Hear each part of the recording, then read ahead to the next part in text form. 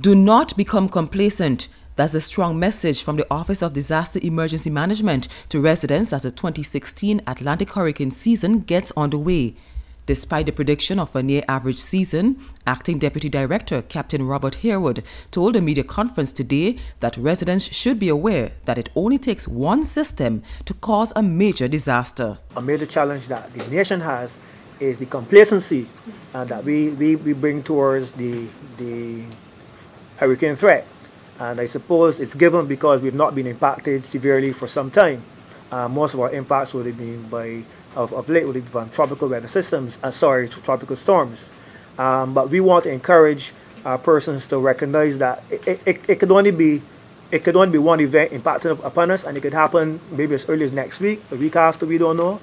So we want the persons to recognize their vulnerabilities and recognize that preparedness really begins at the individual level. A number of programs are being rolled out to help raise awareness. Cara Williams reporting for Nation News.